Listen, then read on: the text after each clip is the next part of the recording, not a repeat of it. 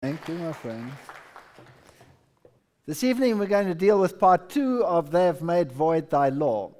You will remember that in the first one we set the general pace and we looked at the inversion of Genesis 1 and we looked at the basis for the morality of changing the law.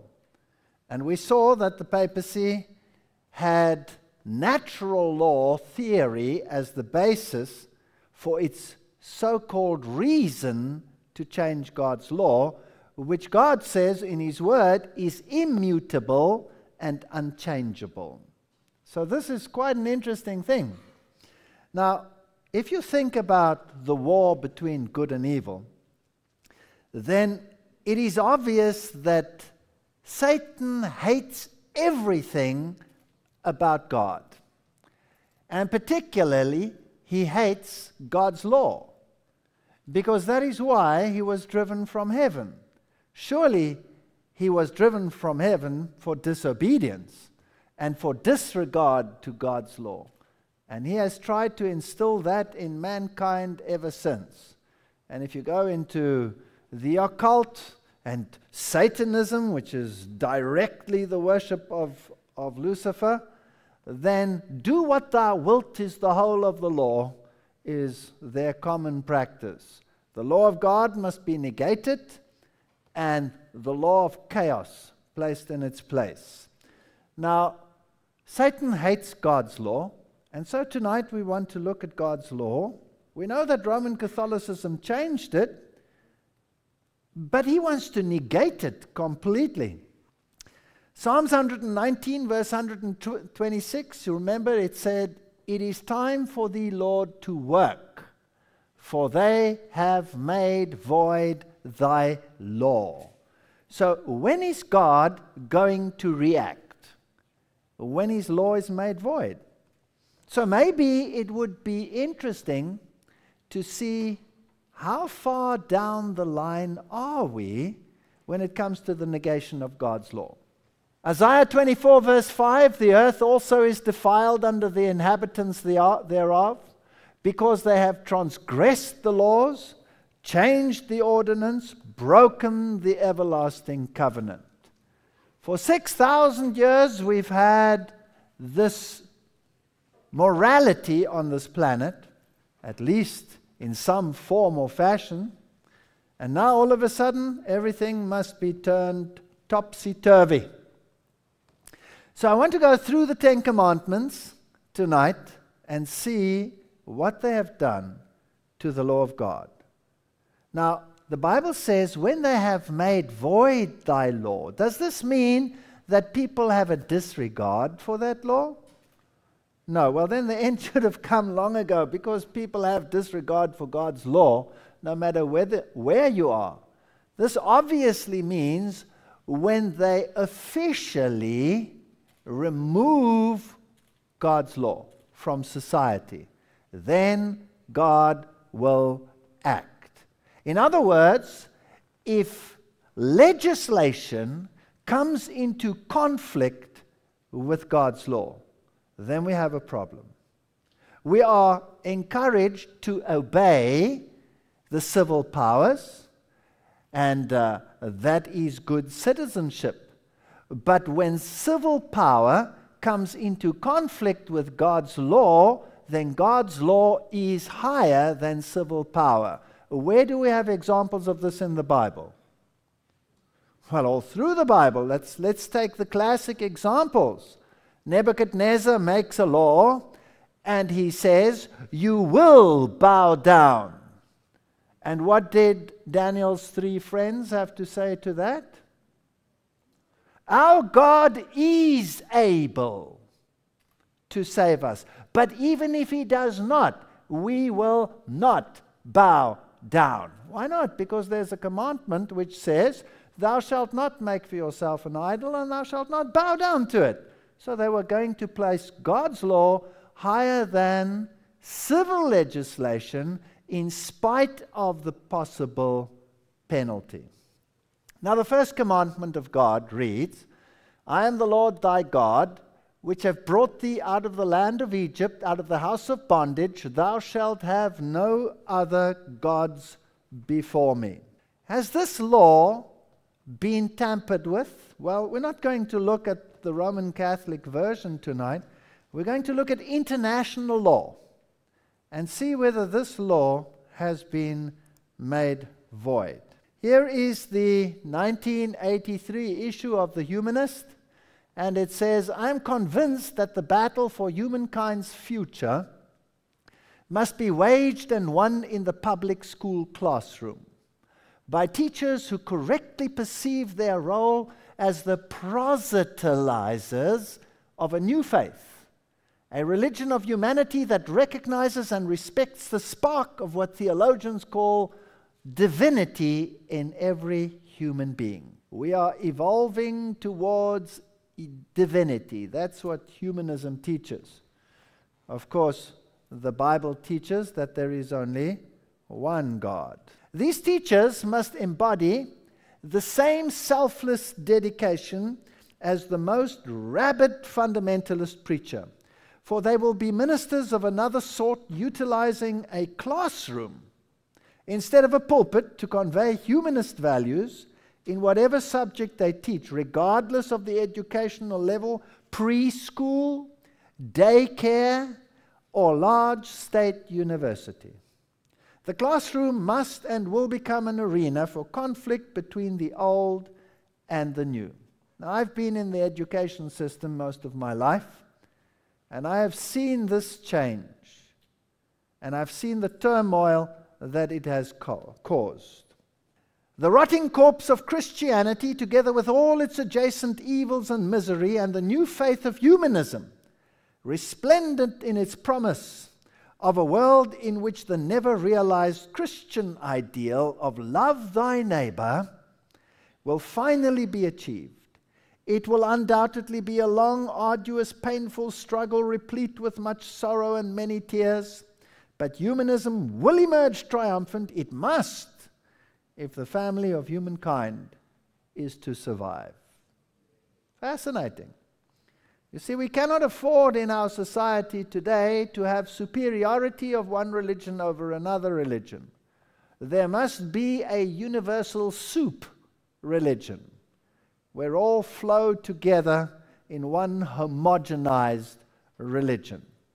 Otherwise, we will always have the basis for conflict. This is their reasoning. And their reasoning is not unreasonable. It's just wrong. That's all. Because what if there is only one religion?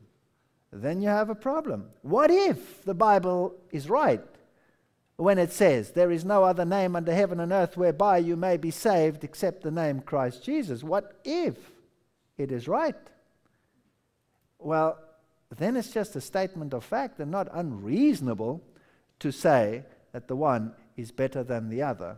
Did you know that the Bible predicts precisely when the Messiah would come?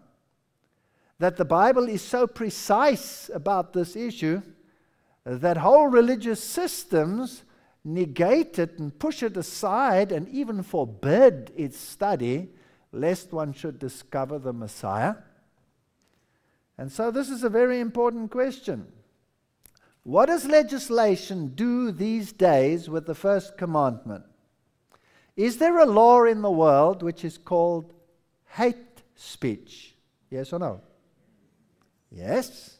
And one of the parameters of hate speech is to say that one religion is superior to another. And in the school systems, that which we have read, is it being implemented? Has it been implemented by legislation? Or is the status quo of the old system still in vogue? The new system is in vogue. What must children be taught in our school systems? There is no longer such a thing as religious instruction as it was in the old days. Today, you have comparative religion as a study, and each child has to be exposed to all the religions plus all their rituals, be able to say their prayers, And it is wrong to say that one religion is superior to another.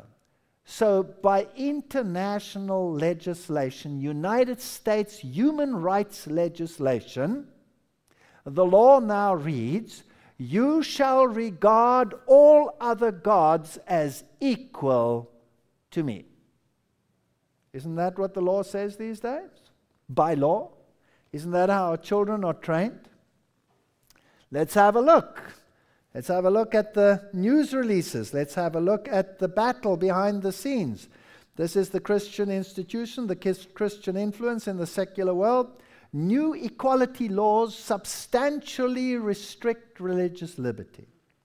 Today, Friday, this is in England, the government closes its consultation on radical anti-discrimination laws which substantially restrict the freedom of churches and religious bodies to employ staff who are practicing believers. Because by this very act, you are saying that your religion is exclusive. No, we need a universal soup religion. As I've said before, that means that you should be compelled to employ people from another religion so that you don't have this exclusivity anymore. Top legal academics have today accused the government of undermining religious freedom. They say the government has decided to implement a EU employment directive without granting the full range of safeguards which are permitted under EU law. All religious faiths will be affected. Professor Ian Lee of Durham University, a leading human rights lawyer, said today, "The government regulations have all the potential to seriously undermine freedom of association for religious people. They place the modern concept of equality over and above religious liberty." This is not a war that is a storm in a teacup. This is an international law.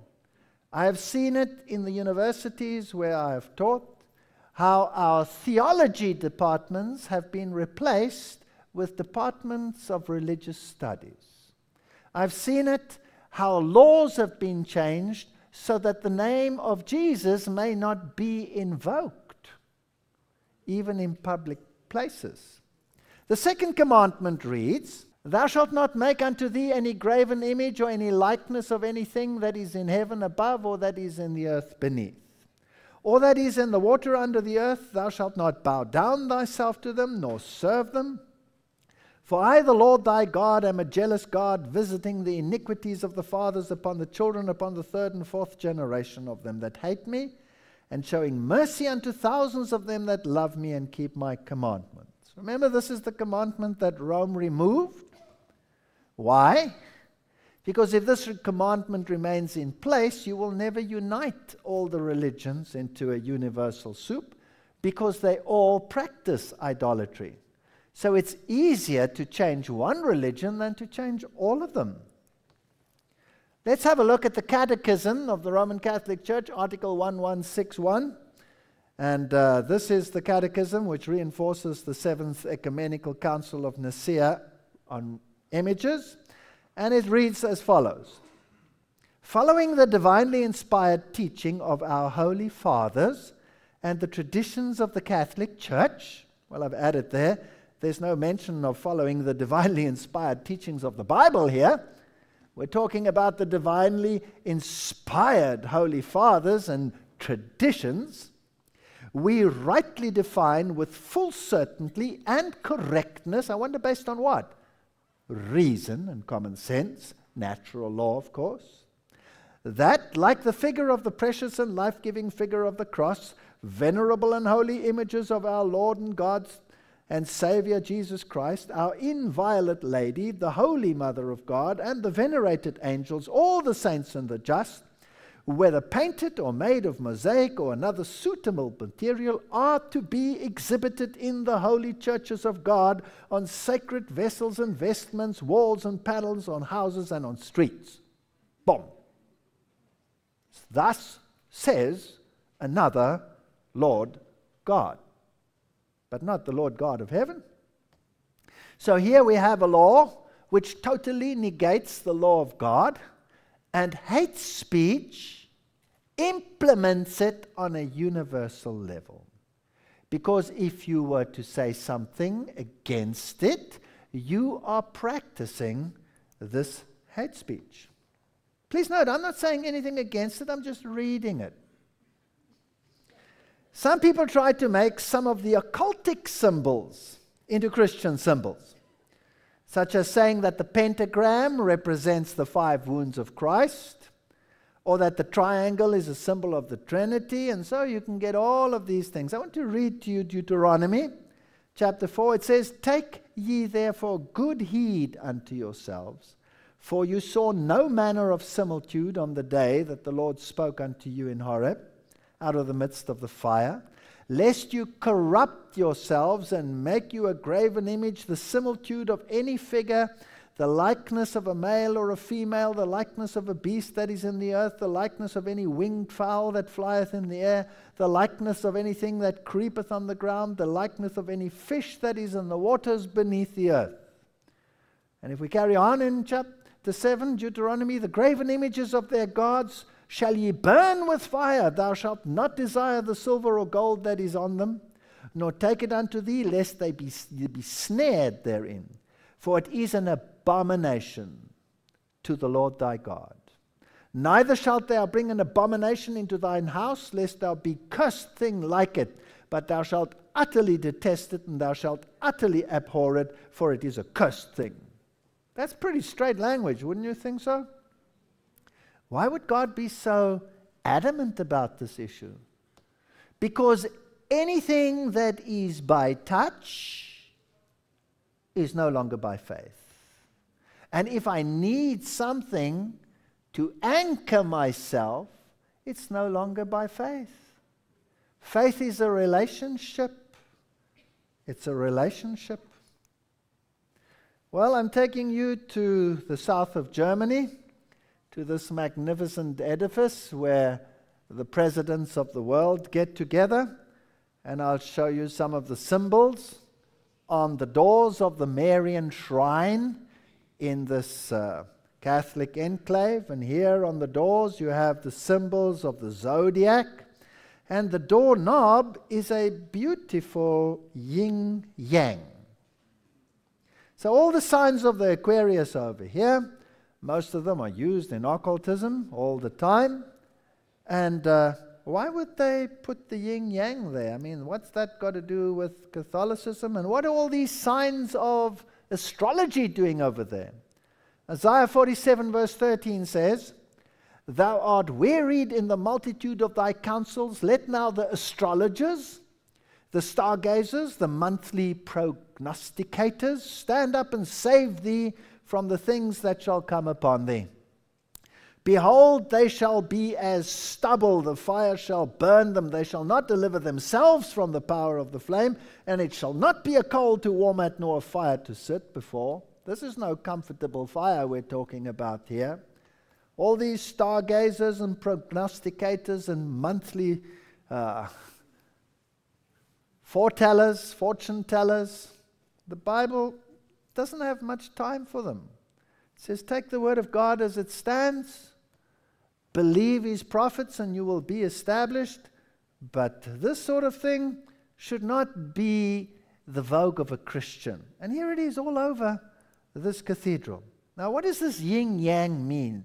Let's just have a look at some of the laws regarding the yin-yang. There are 7 laws concerning yin-yang. One of them is law number 2, which reads, everything changes. That's fascinating. The Bible says Jesus Christ is the same yesterday, today, and forever. He doesn't change. Isn't that right? Whereas this law says we have to change, and if the times change, we have to adapt and we have to change. No, Jesus Christ hasn't changed. The second law, another law is law number 3 at least. It says all antagonisms are complementary. This would make Jesus and Satan complementary to each other. That's very interesting. Number 6 says the extreme of any condition will produce signs of the opposite. If you apply this to Christ, this would mean he is the extreme in goodness, mercy, compassion, etc., that he will produce signs of hate, injustice, unconcern, etc. This also would mean Satan can eventually become kind, loving, obedient, and so forth. And the Bible says, woe unto them that call good and good evil, that put darkness for light and light for darkness. So today, we are living under these signs of change. And we are being driven by United Nations legislation to go along with this change. So the first law of God has been negated publicly by universal legislation. It's gone. The second one falls in the same category. It's gone. Hate legislation is higher than God's law. What about the third commandment? By the way, when is God going to act? When they have made void thy law. Well, they're doing a pretty good job. Let's see how far they get. Third commandment. Thou shalt not take the name of thy Lord, of the Lord thy God in vain. For the Lord will not hold him guiltless that takes his name in vain. Now there are whole groups today who believe that we have the name wrong. We should actually return to the Hebrew names. And then we should get it right, exactly how it was. Is God concerned with pronunciation or character development? I don't believe there is any such thing as salvation by pronunciation, because then we would have a problem on this planet. But I'll deal with that in another lecture. So let's not talk about the actual name and how you say it and how you pronounce it, because that has nothing to do with a moral character. That is a detail, a side issue. When it comes to the name of God, we are dealing with the character of God. You know, we talk about character assassination, defamation of character. In Afrikaans, that is naamskending, which means to go against that which your name stands for. So you have this word name in there. It's very nice. So character assassination. So you shall not take the name of the Lord thy God in vain. Now, you know, there's a whole body of people who take the name of the Lord upon themselves. They call themselves Christians, don't they? And if you take the name of Christian upon yourself, and you don't live up to the name Christian, are you then taking the name of the Lord your God in vain? Yes or no? Yes, don't call yourself a Christian if you don't want to live by it. Call yourself whatever you like, but not a Christian. Now, this is also the law of blasphemy, obviously. Obviously, you're not supposed to blaspheme God, and that means to drag his character in the mud, or to say that that which pertains only to God can also pertain to me or to anyone else. That would also be taking the name of your Lord in vain. John 10:33, the Jews answered him, saying, for a good work we stone thee not, but for blasphemy. And because that thou, being a man, makest thyself God. Mark 2 verse 7. Why does this man speak blasphemies? Who can forgive sins but God alone? There are two definitions in the Bible of what blasphemy is. Elevating yourself to the level of God, and saying that you have the power that God has to forgive sins. Now, there are two ways in which you can do this. It's fascinating. And the whole New Age movement is involved. The New Age movement elevates man to the position of God. And very often perfectionism brings God down to the level of man. So you have the reverse coin of a very similar situation. The one group being extremely liberated and the other group being conservative to the extreme, basically doing exactly the same thing. So let's be careful that we don't fall into either of those two categories, because Satan loves extreme. He is the father of this dualism, the sending two theories into the world diametrically opposed to each other, both of them on the wrong side of the fence. He does it beautifully in politics, have you noticed? You always have to vote between two extremes, and you never know, is it the pot or the kettle you're voting for? Well, Revelation 13 verse 1 says, "And I stood upon the sand of the sea, and saw a beast ride out of the sea, having 7 heads and 10 horns, and upon his horn 10 crowns, and upon his head the name of blasphemy." Here it talks about the papal system in Revelation 13. For those who don't know about this, there's a DVD of mine which is called Two Beasts Become Friends. It's about Revelation 13, and you can look at that. So here is this blasphemous power, which is the papal power, because the same criteria in Revelation 13 we find in Daniel chapter 7, the little horn power. Verse 6 it says, "And he opened his mouth in blasphemy against God, to blaspheme his name and his tabernacle." So he blasphemes the tabernacle and his name, the character of God. And the tabernacle stands for the plan of salvation. He blasphemes the plan of salvation. How does he do that? Does he perhaps place someone else in the place of the role of the mediator? Does he provide another way in which you can climb into heaven? The Bible says, if anyone climbs in by some other way than through the door, and the door is Christ. I am the door, and you have to go through me. Otherwise, you don't come in. The thief climbs in some other way. Daniel 7:25, "And he shall speak great words against the Most High." He is a pompous fellow. "The Pope is of so great dignity and so exalted that he is not a mere man, but as it were God and the vicar of God." Ferrara's Ecclesiastical Dictionary. He certainly qualifies. "We hold upon this earth the place of God Almighty," Pope Leo XIII. "God himself is obligated to abide by the judgment of his priests, and either not to pardon or to pardon according as they refuse or give absolution. The sentence of the priest precedes, and God subscribes to it." Dignities and Duties of the Priest, Volume 12, page 27. Certainly qualifies as a blasphemous power.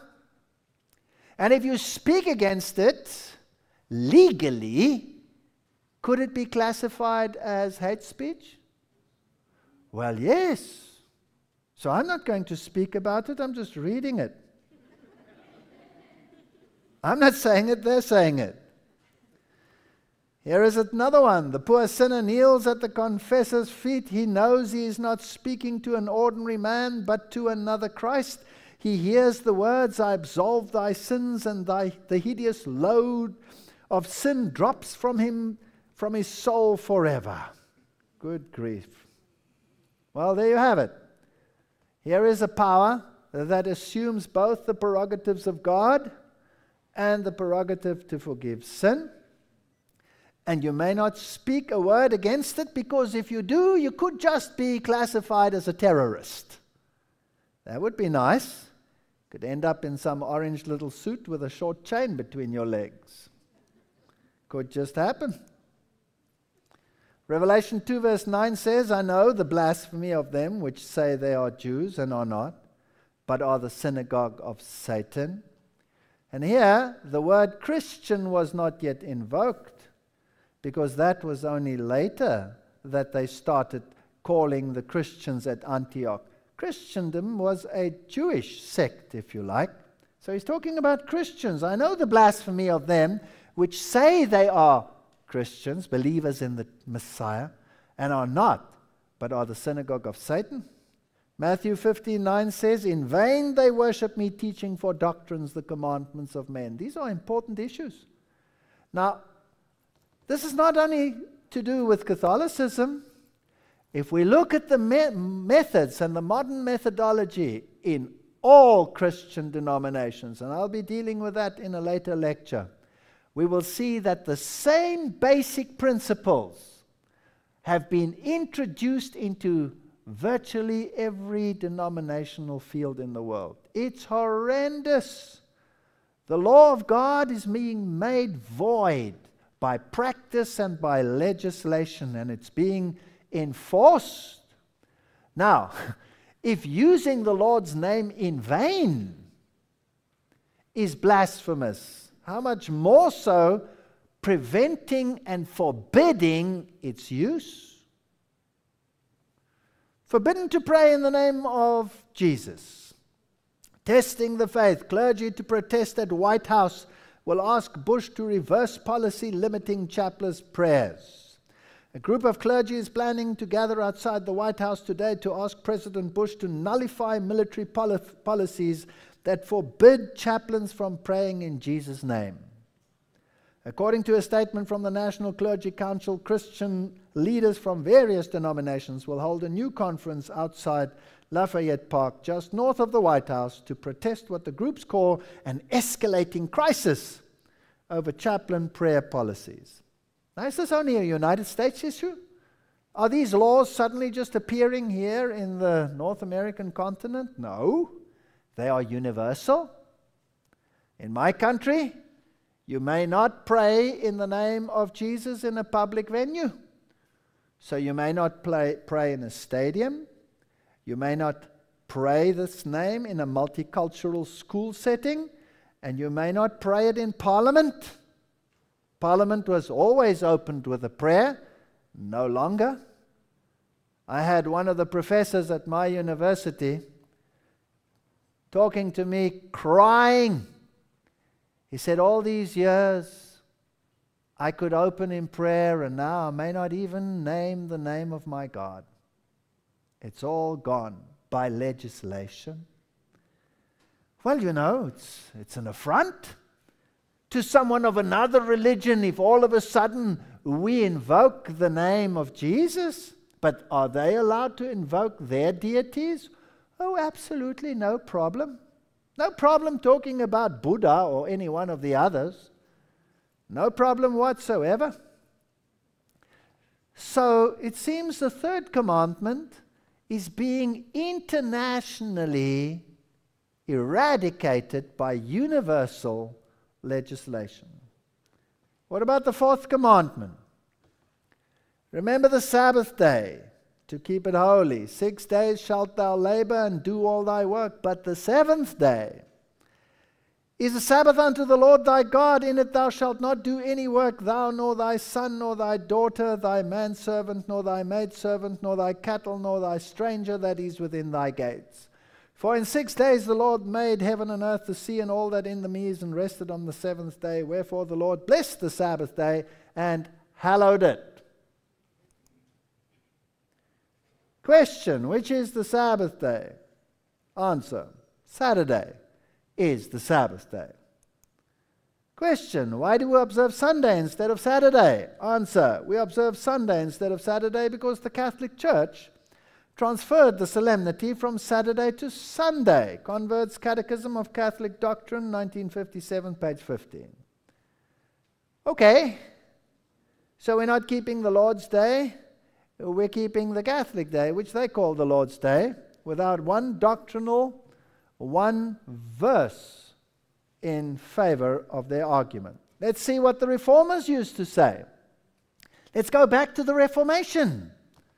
Melanchthon, the meek and mild friend of Martin Luther's, quoting on Daniel 7 verse 25, and the spelling is not wrong, this is just old English. He writes, talking about Antichrist, he changes the times and laws that any of the 6 work days commanded of God will make them unholy and idle days when he lists. So if the Pope wants to, he can change a work day into a holy day. We call it that this day still, don't we? Don't we talk about a holiday? Good. Or of their own holy days abolished, make work days again. So if they want to change it around, they can do it. God says 6 days shalt you labor, but the 7th day is the Sabbath of the Lord thy God. Roman Catholic Church can change it around.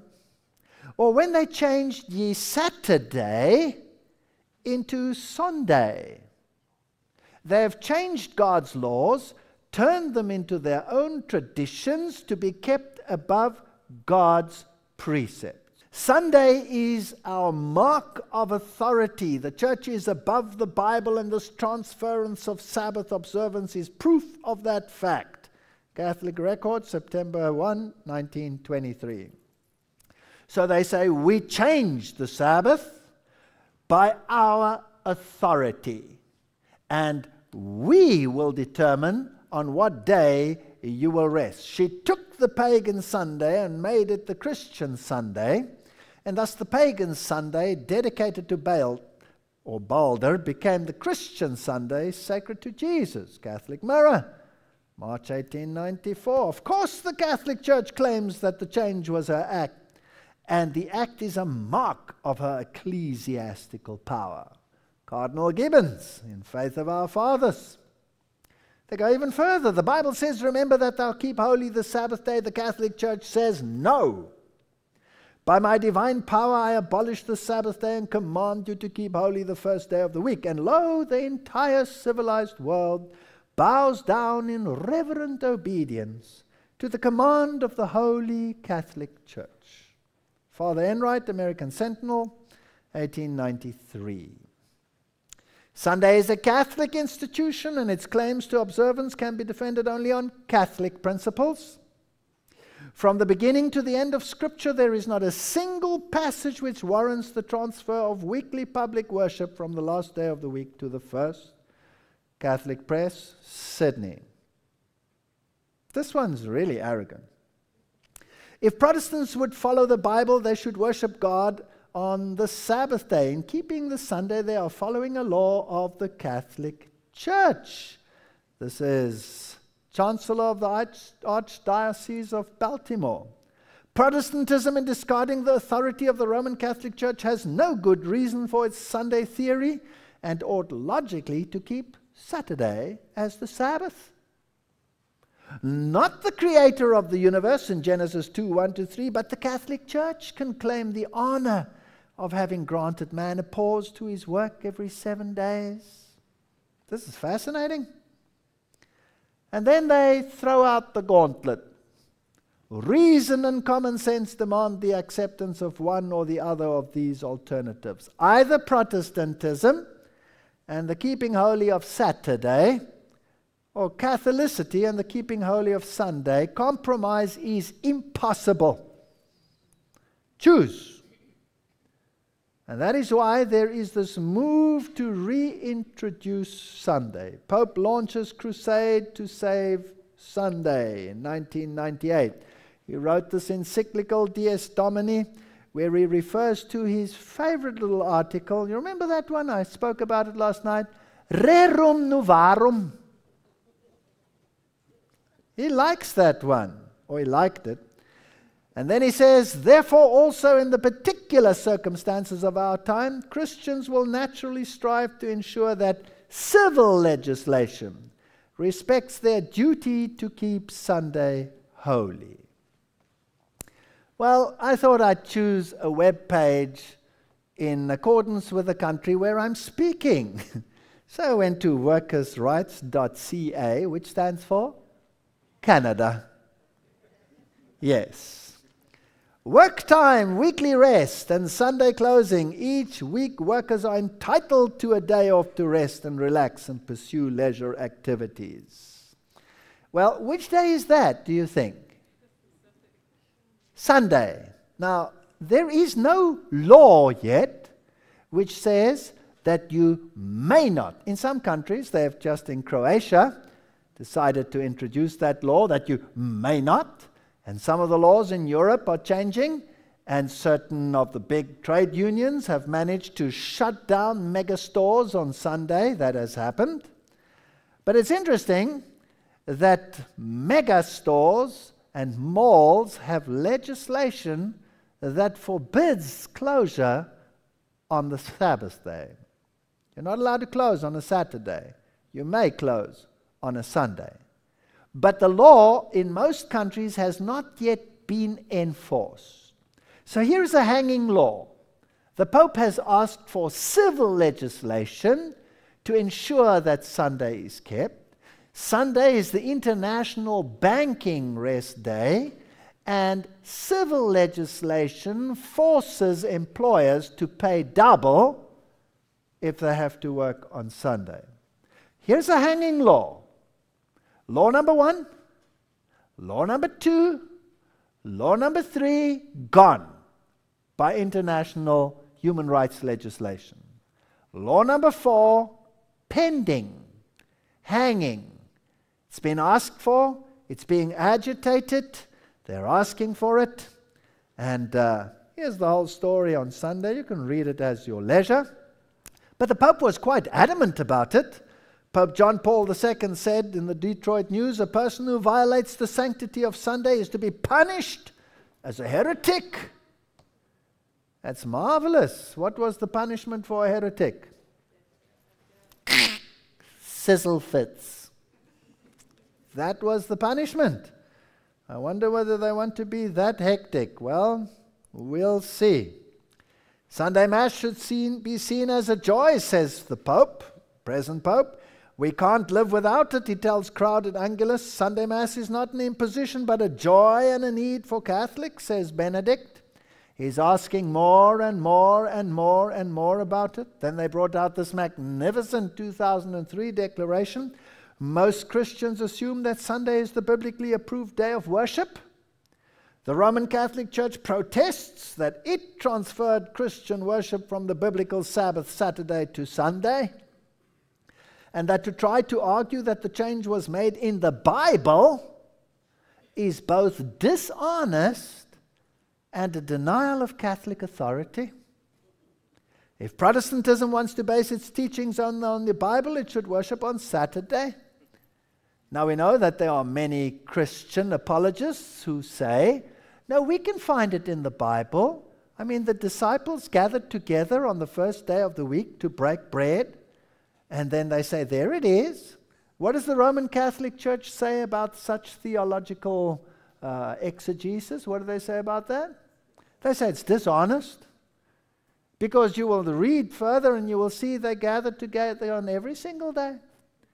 And when Paul gathered together on the first day of the week, all the lights were on.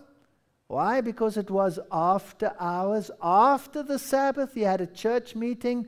Poor old Eutychus couldn't stand. He's droning and droning and droning, fell asleep. And I gather some people here also fall asleep from my droning. And he fell from the window. Remember that story? Actually a support of the Sabbath rather than the support of a Sunday, because on the daylight he had to march and walk kilometers far on the venerable day of the sun. So the Catholic Church is right. It's dishonest to argue that the change can be found in the Bible. But their big beef is that it's a denial of their authority. They say it will be so, and it will be so. Here we have this interesting floating law. But it's nice to see how they argue this issue. So today we have groups of people who come to the conclusion that because we are keeping another day, therefore we don't have to live in accordance to the law of God. And some go so far as to say the law of God has been nailed to the cross. Now I'd like you to think about that for a while. The law of God has been nailed to the cross. We are living under grace. By grace you are saved. That's true. and not by works, lest you should boast. Therefore they say the law is gone. Do we then make void the law through faith? God forbid. We uphold the law. So here we have this interesting dichotomy. By the way, if you are under grace, what does that mean? When you are under grace.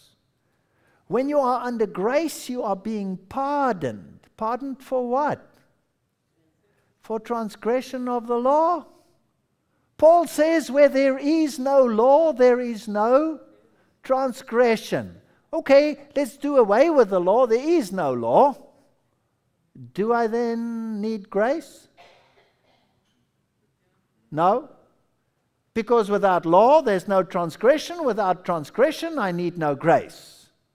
So, grace and law are complementary. And if you separate them, then you have need of neither. The two have to be together. Here is the theology of the modern world. These are the great Pentecostal leaders, and they have written books on this issue.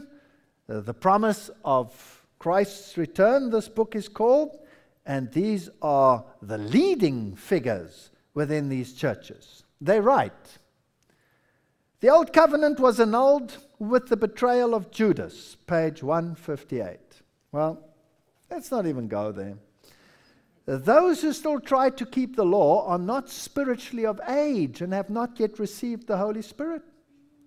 If the law is still read these days, it must be for people that are not of age, that is, for unbelievers. This is the only sense in which the law is still applicable today. Believers live through the Spirit and not under the law, quoting Galatians 5:25. Believers that try to keep the law are in slavery, but believers that live in the fullness of the new covenant are free. Therefore, it is dangerous for believers in the church period to be associated with the law. Churches that read the Ten Commandments on Sunday in the assembly bring their members under the impression that they are still under the law and that they must try to keep the law. Christians who today try to keep the Ten Commandments hinder the work of the Holy Spirit and undermine the pure essence of the new covenant. The Bible says, here is the patience of the saints, here are they that keep the commandments of God and the faith of Jesus. So here we have a dichotomy, here we have a problem. So, do we want to steal to be Christians? Do we want to lie to be Christians? Here is a televangelist who has swallowed this theology hook, line, and sinker. So what does he do about it? Let's watch him and listen to him.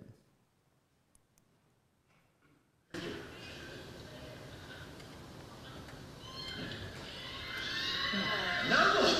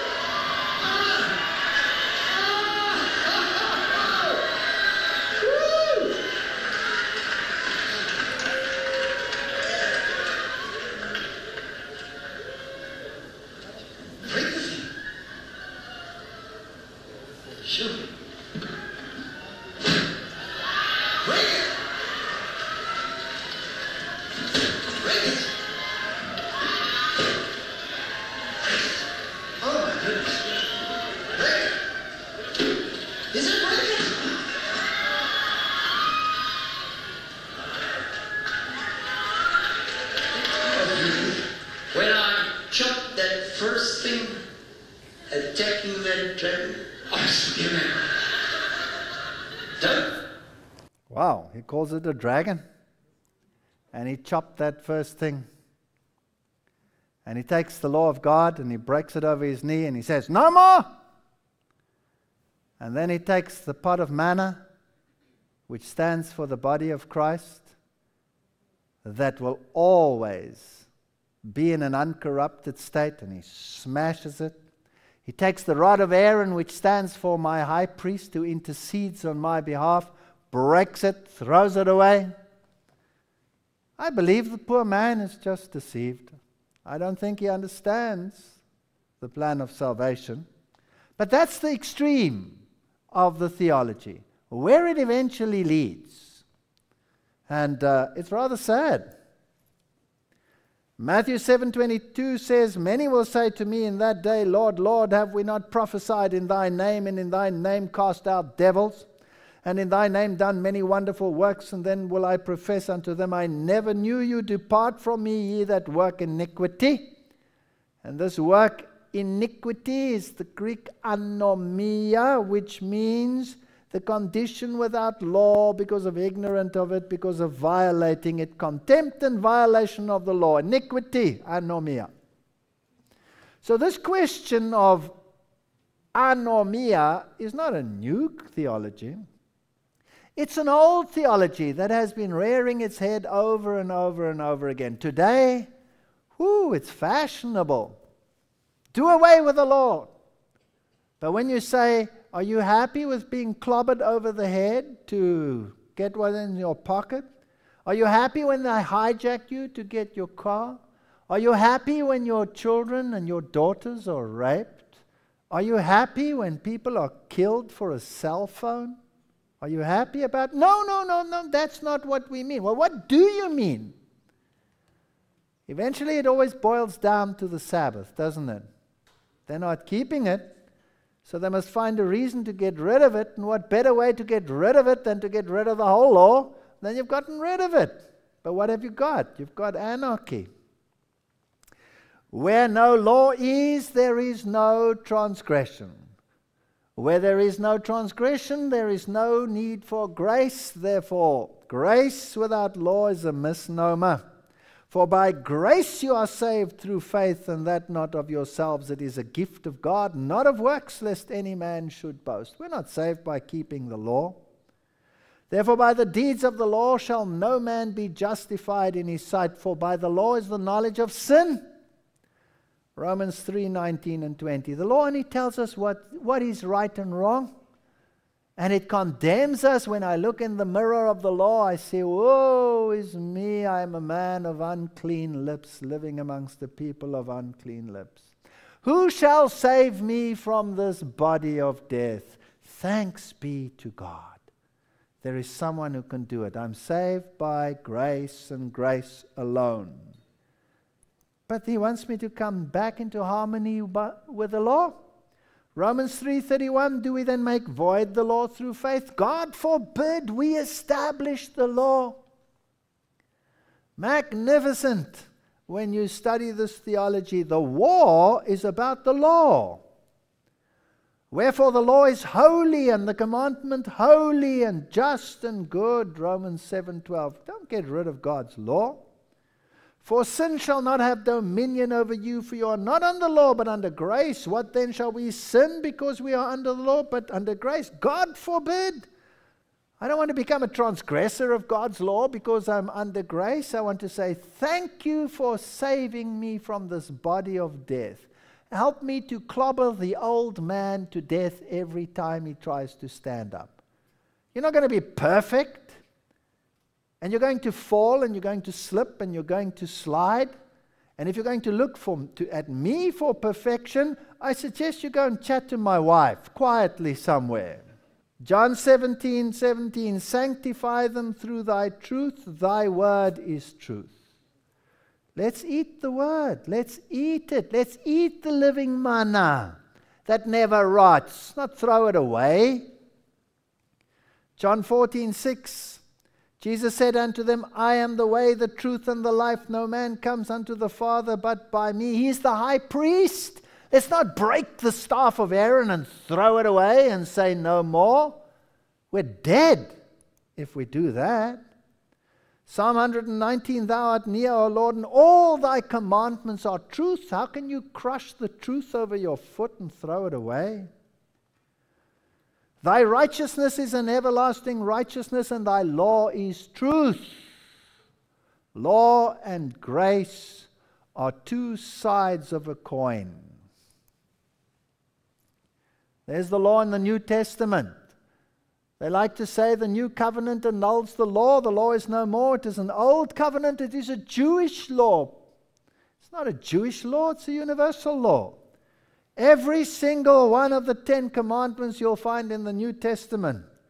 Thou shalt worship the Lord thy God, and him only shalt thou serve. Matthew 4:10, Revelation 19:10.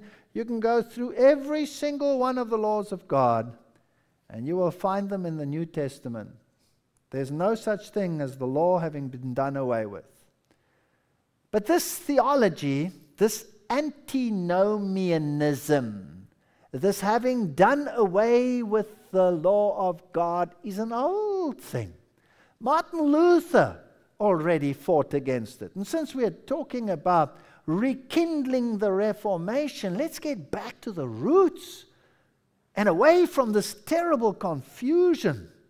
Antinomians believed that Christians are free from the laws, Greek nomos, or morality by virtue of God's grace. Critics charged antinomians with licentious living, apparently popular amongst Gnostic sects.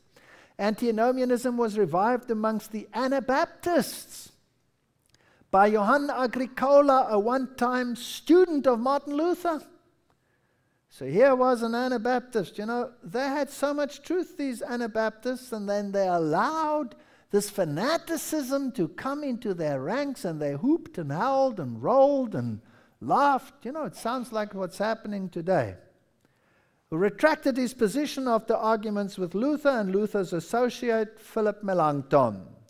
Antinomianism was held by members of various sects during the British Commonwealth, and it's being held by various people today. Here's one of the fathers of modern antinomianism. His name was John Nelson Darby. And he had an interesting theology. He comes from what is known as the Plymouth Brethren. He originated in Dublin, Ireland, about the year 1830. Darby, a clergyman in the Church of England, renounced the church and assumed that all existing church organizations are detriment to Christianity. We don't need an organization. Who implemented organization? Who set up elders and deacons and all of these? This is God-given. God is not a God of disorder. He's a God of order. And if everybody is saying, I'm being led by the Spirit hither, and the other one is being led by the Spirit thither, by the end you have the confusion we have in the world today. And obstructive with regeneration in the spiritual life. It was obstructive. Get rid of the church, he said. Moreover, they were confirmed antinomians. Mr. Darby would say, listen how far he went. If any man had anything to do with the law of God, even to obey it, he was a sinner by the very act. Wow! Of course, they strenuously antagonized inwrought and personal holiness as an utter impossibility, since the old man had a lease of the soul which does not expire till death. Yet they insist that they are perfectly holy in Christ up there, while perfectly carnal and corrupt down here in their moral state. This is religious confusion at its very best. Mr. Darby, speaking to the writer of this article, way back, so this is 120 years old, said, Jesus does not walk about in heaven dropping off fingers and toes, referring to the body of Christ, which is falling away. It follows that every believer once incorporated into Christ is absolutely sure of ultimate salvation. Once saved, always saved. What's the Bible say about that? The Bible says if the righteous man turns from his righteousness and does what is wrong, sinful in the eyes of the Lord, none of his former righteousness will be remembered. And if the unrighteous man turns from his unrighteousness and does what is right in the sight of the law, none of his former unrighteousness shall be remembered. He shall certainly live.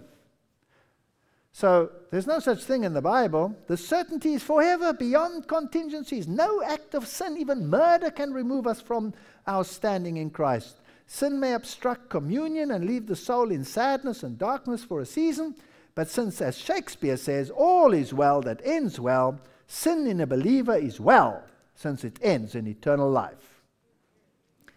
Well, Mr. Darby, that's an interesting theology. This is the theology of the so-called Plymouth Brethren examined. Now, any sane man will say that that's ludicrous.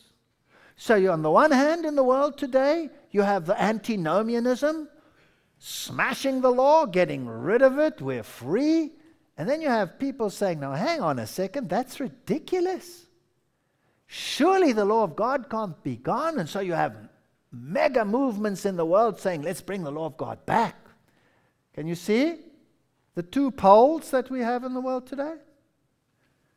So we have the foundation for moral law. In 2003, Chief Justice Moore was removed from his position for standing for the inalienable right to acknowledge God. The former Chief Justice lectures throughout the United States teaching about America's history and our right to acknowledge God. And he serves as the chairman of the Foundation for Moral Law in Montgomery, Alabama. Here we go. Let's get the law back. And he writes this book, So Help Me God, by Judge Roy Moore, describes the providential events in Chief Justice Moore's life leading up to his removal from office, as well as providing a thorough explanation of separation of church and state and the true rule of law. The argument was, can the law be portrayed in a court of law? Or is that against the new law which supersedes God's law, which says that this is discriminatory? It basically is hate speech because you're elevating one set of morals over another. So over